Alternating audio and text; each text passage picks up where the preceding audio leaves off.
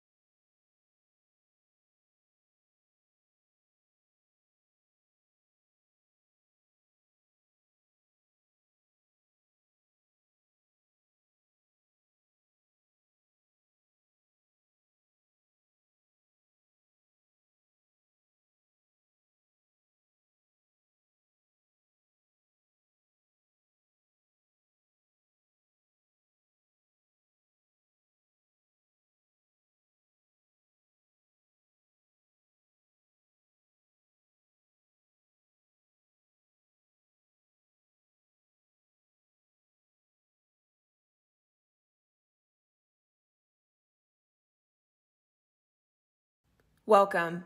Today's session is recorded and all attendees are muted. If you have questions during the webinar, feel free to drop them in the chat and we'll do our best to answer them for you. If you would like to reach out to the panel after the webinar, please visit edgile.com/information-security. I'm now going to turn the webinar over to our moderator, Dean Fantham.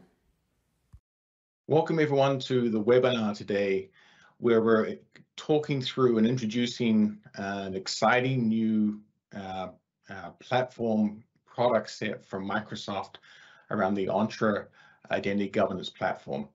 We have a special guest from Microsoft joining us, along with some folk from the Edgile team. So maybe we'll let everyone introduce themselves, and then we'll get going with the format itself. So Irina. Thank you. Thank you so much for having me today. So Irina Nechaeva, I'm a General Manager of Identity and Network Access at Microsoft. Perfect. And Randy?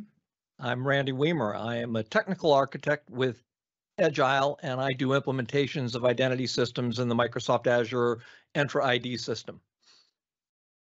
Perfect. And I'm Dean Fantham. I'm a partner and a CTO of Edgile.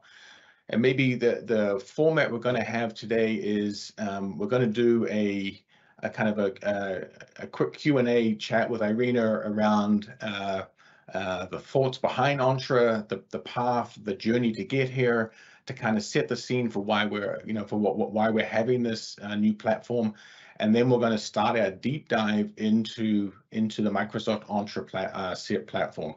So this will be the first of a series of webinars where we're going to deep dive into what Entra is, what the capabilities are, and how you can start envisioning it solving some of your business problems. So with that, what we'll do is maybe start into some questions with you, Irina, right, and kind of get some of this background here. So, Edgile has been involved with Microsoft and identity for a long, long time, ever since we founded, right? And obviously, and we've seen the evolution and journey, right? And there's been a lot of focus in recent years on the identity side, on the authentication and access management side of this. And now we see this big push into the identity governance side. So you can tell us a little bit about the thinking, that progression, that journey, how you guys got to this point. Absolutely. And firstly, thank you so much for being our partner. We so appreciate this partnership. On Microsoft Entra progression, if you think about it in the context of Microsoft security portfolio, our mission and vision is to protect our customers comprehensively with the end-to-end solution. So if you think about it in that context, right, this progression makes a lot of sense. The role of Microsoft Entra in our security portfolio is to provide our customers with a complete solutions to secure any identity to any resource from anywhere. So then when any organization is looking for a solution to solve a problem of secure access, where they don't need to worry about mixing and matching different tools, they can just do it all with Microsoft Entra. So identity governance in that sense was the most logical progression, right? Because between access management and identity governance, there's already a lot of overlapping capabilities. So it just makes sense to build them together. And for customers who are already standardized on our access management solution, Microsoft Entra ID, which is formerly known as Azure AD, it's also so simple to just turn it on, and it's already integrated with applications with resources in their environment, right? So you just get much, much faster time to value. And as you know, we don't stop at governance. We are adding many more new categories from verified ID to permissions management, including our most recent announcements in security service edge category. Oh, that's great. And so from the way you're describing it, the way it sounds, it's not a capability we're adding on. This is a whole new platform, a whole new set of products that people were going to be able to, come to be able to consume and use. So is that kind of a long-term commitment to this category of solution? Absolutely, yes, absolutely, right. We are looking into, and I think you're seeing what we're seeing as well. There's a lot of category convergence, category integration, because ultimately, I think both your company, our company, we're looking to help customers solve a particular scenario or a use case, right? And in this case, we were on a mission to deliver a complete identity governance solution. So yeah, I would say it's a platform and a complete product line. But what is important is the way that we built it is that underlying sort of capabilities like identity store, the access policy, they're all unified, right? So that means you can just roll out new capabilities on top. You don't need to do integration work or have your identities stored in different places, right? And that's the beauty of it. You have a converged solution, but it is modular, right? You don't have to go all in. You can, again, pick the pieces that are most relevant to your business goals. You can go at the pace that is the right pace for your organization and light up any new product within Microsoft Entra as your business needs evolve. And now we also know that a lot of organizations, they are going to continue to live in that hybrid state for a long time. There's still a lot of use of our on-premises solution, Microsoft Identity Manager or MIM. And so we made sure that Entra Identity Governance works super well with MIM. And if you already built connectors for MIM, you can just now reuse it with Microsoft Entra ID Governance. No, that's good. That's great. That's perfect. And I know as we've gone through this cloud transformation, right, and obviously Microsoft right in the middle of that, driving a bunch of that for for a lot of organizations. Identity governance was a lot of the traditional vendors have kind of taken on-premise and just kind of, for want of a better phrase, shoved it in the cloud, right? Well, what's kind of the vision where you guys are going? Obviously, we see this as being built, for the cloud, on the cloud. Where is there, and you've kind of answered a little bit of that, but where's the vision for where this is going? That's really a great point, right? That as we are going through that digital transformation, as organizations adopt multi-cloud architectures, they're cloud first. A lot of those familiar solutions that we used on premises, they need to be reimagined because you need similar concepts, but they need to work in a very, very different environment. So the way we approached it was really building everything to secure and manage and govern from the cloud, and making sure that it does scale to the multi-cloud environments and multi-cloud platform architectures, and to anywhere where the customer's environments are going to evolve. That said, I do want to reiterate, we know that on-premises is not going away anytime soon.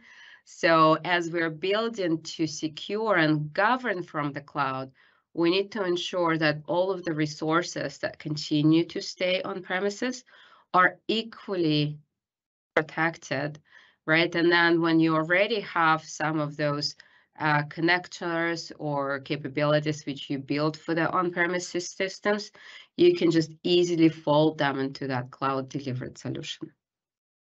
Yeah, no, I think the point about hybrid and the fact that we're all moving to the cloud, but we have this long tail behind us of existing investments. Right. That's a really good point.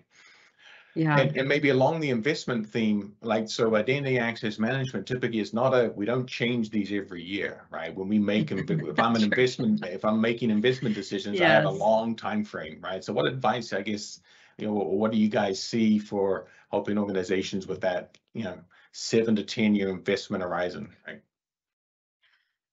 Well, first, of course, we're optimistic that many organizations would choose us as their strategic partner for identity transformation, identity and cloud modernization, and think through that strategic journey of how we partner with them to get their entire environment to that future-proof state. I think when it comes to identity governance specifically, right, that's where it gets very interesting, because of all identity categories, this one is probably the one that tends to seem like the most exclusionary or prohibitive, if you will, in terms of just like how long and how much investment organizations need to get it right. Yeah. Right. So there's this established belief that, oh, governance is only for those larger organizations that can dedicate resources to invest into that. And given how critical protecting identity and protecting every access point is in the modern environment, we were confident that we just need to democratize that. We cannot do a solution that's only accessible to a select few. Right.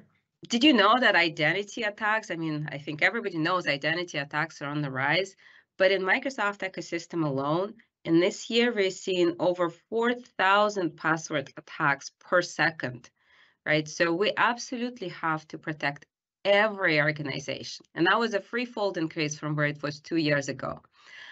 And so what we've done is we made it much, much easier to roll out. And again, like the broader solution, everything within identity governance is modular. So the way to think about it, right, like you start with the quick wins. So for example, you can start with adopting machine learning driven access reviews, and you get into a much stronger posture from the get-go, right? Because you've already kind of helped your broader organization eliminate a lot of the unnecessary access. And then you get into some of the more complex or more transformational capabilities. Yeah, that's it. That rise in password attack alone, that metric is staggering, right? And I think the other really interesting point you made was about democratizing how we do this, right? How do we make it more accessible? Exactly. What we've seen as Edgile as we go through this is identity programs are hard, right? They're the hard things to accomplish. Exactly. And they take time, and so but we also see the benefit in the platform where there's likely going to be benefits to doing this. And I don't know, there's a lot of failure rates in identity programs that don't get to where they want to get to, right? Don't get to success. So, well, what's the thinking behind the Entra platform and how maybe we can help lower the failure rate on identity programs? 100%, right? That's where I do believe organizations like Agile are just so critical as a partner on that transformational journey. And from what I've observed, the way to think about any type of transformational journey where identity governance is no different is getting very clear on what your business goals and priorities are, and then breaking down that transformational project into consumable chunks, right? Or very clear milestones. And again, a great way to think about identity governance, right? The different types of capabilities where we can, as we spoke earlier, right? You can start with access reviews and then move into the entire identity lifecycle. But coming back to, right, like that's where, again, we love the partnership we have with you, because Agile is working with so many different organizations of different sizes, different industries. And so you are seeing what works and where the pitfalls are at such a massive scale. So that's where you can work with organizations to really help them connect their business goals, right, that only they know, to the technology that can enable those business goals. And that's where the magic happens. And then the other thing, which I think is really important, given the kind of history of how identity governance used to be run, right? Instead of like waterfall in the project for like 5 years where you don't get to test it until like year 3, really think into what are the areas where you can get into the run state very quickly, get those quick wins, and start learning and iterating. Because once you got there, then you're past that biggest hurdle where I think where you were talking about the failure, right? Like that's where most projects fail. They don't even get to like test it out until year 2, 3 into the journey. Yeah, no, I think that's a great point. And Dan, thank you for the kind words. But yeah, we're big believers in if you can get to value quickly by really understanding business goals, what matters, right? And we think there's a great alignment with what you guys have built with the Entra platform there with that. And so I think that's I think that fusion will be great. Right. I guess any closing thoughts you have on this? I know we've taken a lot of your time kind of answering through this. So. Once again, very grateful to be here. I do hope that many organizations will try our solution because it's very easy to deploy, because we do have amazing partners that can also help think through what's the easiest path to get to value. And I look forward to seeing more and more customers to be better protected. Yeah, we couldn't agree more. And thank you very much, Irina, for joining us today, giving your time, your insights on this journey here. And we're very excited, very honored to be part of the journey with you guys. Thank you. So with that, I think what we'll do is I'll introduce we introduced Randy at the start of this, but get Randy to take over and begin the walkthrough of Entra itself. So as I introduced, this is going to be a multi-part series where we want to take each of you kind of through the capabilities, which is where we'll focus today, and then we'll start deep diving into each area in some subsequent webinars, so you really can get a sense of the power and capability that is presented here on this platform. So with that, let me hand over to Randy, and I'll let you begin walking through the wonderful capabilities here. Thanks, Dean. So Microsoft had been a long-time player in the identity access management, identity governance game with on-prem technology. Irina mentioned Microsoft Identity Manager, MIM, but it had a long history. Before it was MIM, it was FIM. Before it was FIM, it was ILM. Before it was ILM, it was MIIS. Before it was MIIS, it was MMS. But that line of development somewhat ended 7-8 years ago. 2015 is when MIM released. So what has Microsoft been doing since 2015? Well, they've been building a replacement for MIM as a native cloud service. So it's taken a long time by my standard, but they've hit that milestone this past summer. So they've now achieved that critical mass of capability where the cloud identity management, identity governance system solves the problem for just about any organization. It is a complete solution. So what I'm showing on the screen is the dashboard. So when you go to the Entra portal, one of the things you'll see under identity governance is a dashboard. And depending on your license level, the richness of the information available there, depends on what sort of licensing your tenant has. Also under identity governance, you see a number of subsystems: entitlement management, access reviews, privileged identity management, lifecycle workflows. Conspicuously missing in that category under identity governance is provisioning and deprovisioning.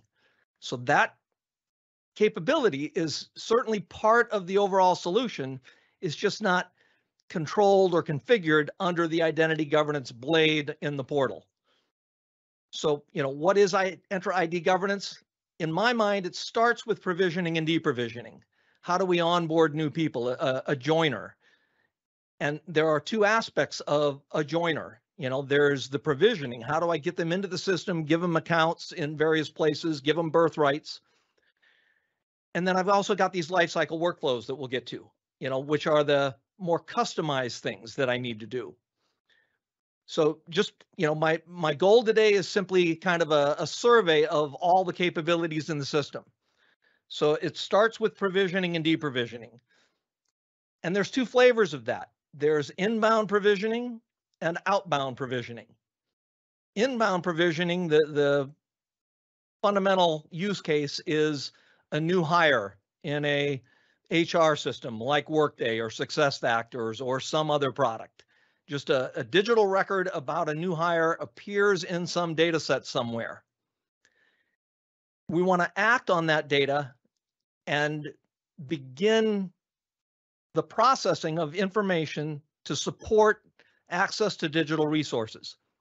So for the Workday and SuccessFactors scenarios, Entra ID has a built-in capability of importing data from Workday and SuccessFactors from the cloud to the cloud and acting on that data automatically. For organizations that don't use Workday or SuccessFactors, the same capability exists, but instead of just point and click and turning on a cloud service, it requires somebody to go put a little bit of scripted code into the environment to acquire the data from the source and apply it to open standards endpoint in the Microsoft Graph. But either way, I've got this capability of doing an inbound provisioning activity. The result of that can be as simple as a user object in the Azure Active Directory, the Entra ID. More commonly, the initial provisioning will be to an on-prem Active Directory. And the consequence of creating a new user in that Active Directory is typically AD Connect will make a copy of that user in the Entra ID directory in the cloud. So either of those flows is possible. If the organization has an Active Directory, then the process starts in the cloud, results in a user in the on-prem AD, and just as today, AD Connect synchronizes that user identity into the cloud directory. Okay, that's the inbound side. The outbound side is when certain data transactions arise in the Entra ID directory. By configuring things like I've added someone to a group, or I've added someone, assigned them an application access. Those kinds of transactions result in an outbound provisioning activity where a cloud service will make an open standards call to some other application repository and create, update, delete a user. Okay? And this is also where Irina talked about if you've built connectors for MIM, that same kind of process, that cloud provisioning, can trigger a transaction that reaches an on-prem agent that passes that transaction on to the classic MIM connector using the same interfaces that MIM has long used. And once that MIM connector receives the transaction, it does what it's always done.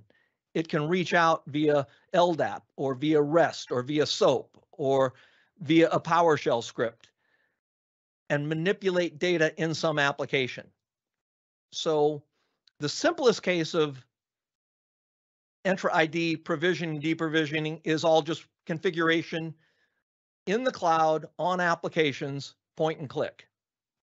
Okay, but if those capabilities are inadequate, then we can go deeper and we can inject whatever custom integration is needed to manipulate that final target. Okay, so that's provisioning and deprovisioning. The second major category of Entra ID is entitlement management. Entitlement management introduces a couple of important concepts, a concept of an access package and a concept of a catalog. An access package is a collection of entitlements or resources or access or group memberships or team sites. All kinds of things can be treated as a resource inside of an access package. An access package offers a request approval process, and those can be simple or complex. I don't have to use a request approval process. I can do direct assignments of these access packages, and those can be manual. An access package owner can go to a portal and assign an access package to one or more users, and that's a manual direct assignment. But I can also use automatic direct assignment, where based on data about the user, I can award them one or more access packages. So it's a wonderfully thought through approach that in a very real way is an improvement on the way in the past in which these kinds of activities took place. Built into that access package, I can define a periodic review. So it just becomes an inherent part of the definition of the package. I can run it monthly, quarterly, annually, or it could be an access package for which I don't need a periodic review. And one of the really good reasons why I might forego a periodic review is that I can define an access package to be time limited, so that I can say, people awarded this access package, they will lose it in a year. And they'll be notified, and they can make a request to continue the use of that access package. So instead of burdening the manager every 90 days or every year, I can burden only the end user and only say I need it again if they in fact need it. Okay, so we've reduced the number of mindless clicks on the approval processes by putting it closer to the person who is most interested in making the right decision. Okay, and when they renew it, you know, if there's an approval associated with that access package, that approval will have to be done again, either the manager or resource owner or some combination. So I've got these access packages. I can put a single application or a single group into an access package. But by far the better model is put collections of resources into an access package. You know, in some sense, this is a role concept. I think Microsoft has conspicuously not used the term role here because they're using role for some very specific purposes in other places in the overall system. But I think of an access package very much like a role. It's a collection of entitlements with a standard process for the management of the life cycle. And the beauty of this is if a whole bunch of people in an organization all need the same collection of entitlements, then I can achieve it with a single request or a single assignment and a single review decision, which is much better than having to break it down. If there's 10 resources in there, having to discreetly say approved or denied on 10 separate things. Okay, so this access package idea is extraordinarily powerful. It's critical that they be curated very, very carefully. And the catalog idea is one of the means by which you're able to delegate to the right people the responsibility of curating their access packages. Okay, so the whole model, the whole system is designed to empower and delegate out control of things across the organization to the people where those things matter the most. So instead of purely being a back office IT responsibility, when done well, this can become the responsibility of people closer, more aligned with the business and what that resource actually is all about. Another benefit of this catalog concept is it controls the visibility of access packages. So I can put a set of access packages into a catalog, and only the people who are entitled to see and request things in that catalog will see these things in the request portal. Okay, so very powerful ideas. The next major category are access reviews.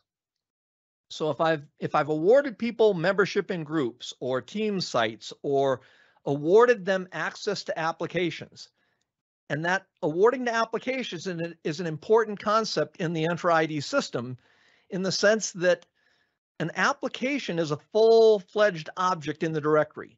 There's all kinds of things about applications that are encoded and recorded in the directory, including the ability to mandate that only people assigned to the application are ever going to be able to authenticate and receive a token to use the application.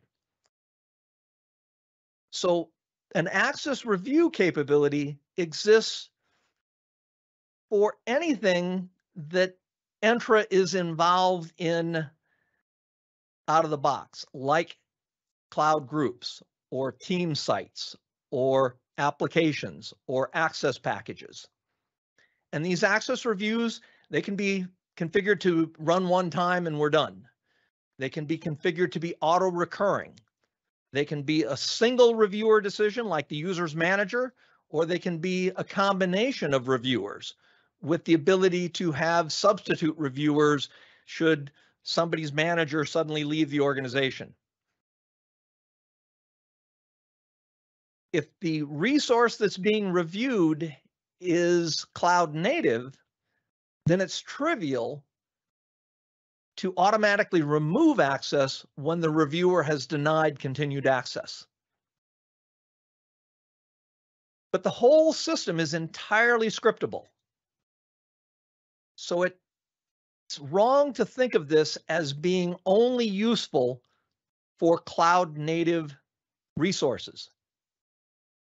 So we are doing projects. We are using the Azure Entra ID access review feature to review entitlements that are wholly outside of Azure and Entra ID. Because we can script the creation of these reviews, we can take any list of entitlements and via some very straightforward graph calls, we can instantiate that review in the directory, run the review, and when the review completes, a second script can take the results, and if the item that we are reviewing can be acted on programmatically, we can reach into that system and revoke access. When we face scenarios where there is no programmatic method of manipulating data in that application, then the typical pattern is we open a service desk ticket and say, remove access for this user for this application. So the access review, the screenshot I'm showing here is what does a manager see or a reviewer see? You know, they see a list of the people that they are reviewing access for a given resource, and they can reprove or eject everybody at once or individually. So it's a very streamlined user experience.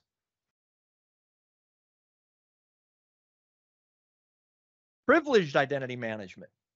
So many organizations have had P2 licenses for some time and have been using privileged identity management to control the Azure Active Directory, Entra ID roles, and there's 100+ roles in the solution at this point, and it continues to grow. And they can also use this cloud-based privileged identity management to manage the permissions for Azure resources. Okay.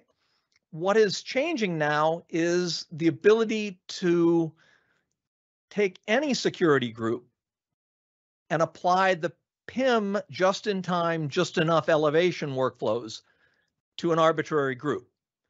And that allows us to extend not just for the Microsoft native resources, But to extend this concept of just-in-time and time-bound elevation to things beyond Entra and Azure, okay? So the concept is, we're going to make people, define them, to configure them to be eligible to elevate. And we can require an approval when they do elevate, or it can just simply be a self-service model with no third-party intervention. And we can say you've got a multi-factor before you can activate your role. And we can include a justification when you activate. We can send notifications out. We can do access reviews on the set of people who are activating. And we've got a full-blown record of everybody who's elevated, what their justification was. This is quite different than the PAM products that many companies deploy, where the strategy is password vaulting. The reality is password vaulting is wonderful, but it's not sufficient because the attacker doesn't necessarily need the password to compromise the system. The idea in this model is only elevate and make those permissions active at the moment they're needed and then take them away. So it's quite a different model than the password vaulting that many products employ. And I would submit most organizations actually need both of these capabilities.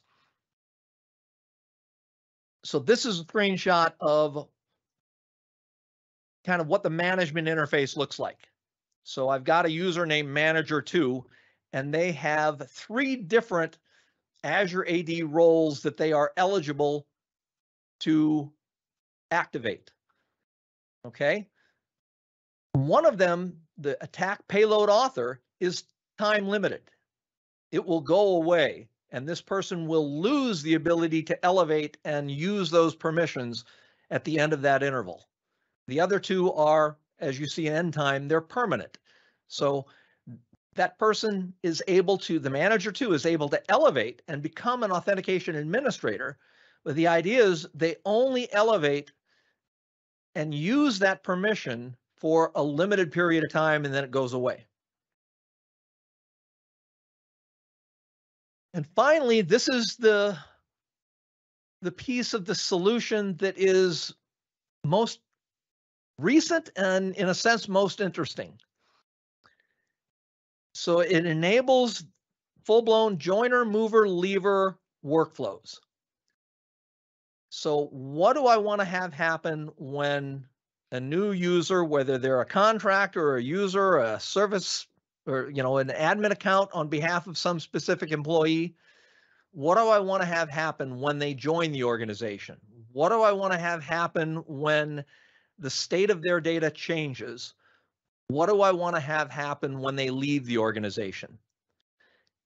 And in identity projects that Edgile has been doing for years, what different organizations, there's some common things that every organization expects to see happen.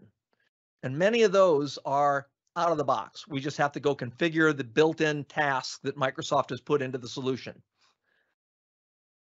But more often, or in all cases, we see organizations that have very unique things and practices in their network. And we have to customize these processes to a great degree. So we've got this built-in point and click for the common tasks. Hey, send the activate the account, and send the one-time passcode, the tap, to the manager on the start date, or add them to these groups as birthright, or when someone leaves, disable and leave the account lingering for a while, and take them out of these highly permissioned roles or access packages, and chase down all of their associated admin accounts and disable them. Those are kind of the scenarios that these workflows are purpose-built to do. And if I can achieve the result with a point and click, we're good. If Microsoft hasn't pre-built a task in the system, then I can extend it with a logic app. And logic app is a low-code, no-code Azure service to build much more complex workflows. Okay, things like open a ticket in ServiceNow. I can do that with a Logic app. If what I need to accomplish, I cannot even achieve with a Logic app with no code, low code, then I can always configure my Logic app to call some REST endpoint. And it can be an Azure function. It could be a Lambda in AWS. It could be a web service that you've already got on your network. Okay, I can arrange for the Logic app to call a function, a REST endpoint somewhere, meaning I can do anything that someone can code.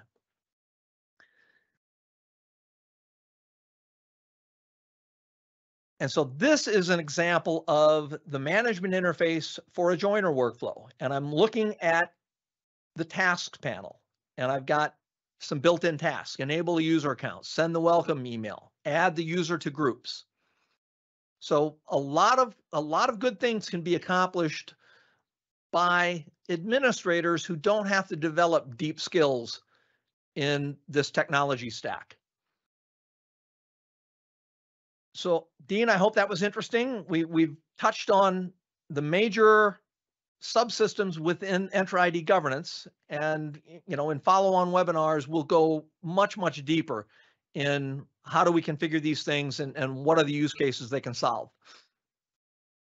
Thanks very much, Randy. I really appreciate the overview going through there, and hopefully what everyone can appreciate is the amount of power and optionality that's been built into this platform. Identity management and the processes that we try and enable and put customers into, they have all sorts of flavors, right? And so having this powerful platform, these things we can manipulate, the clay we can mold, as it were, right, to help solve these problems, I think is going to be fascinating. And hopefully, as said, in subsequent ones, everyone here, if you can join the following webinars, we'll get to go through these in more detail.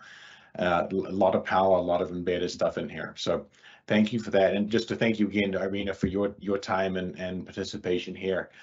And to all of you that joined us on the webinar.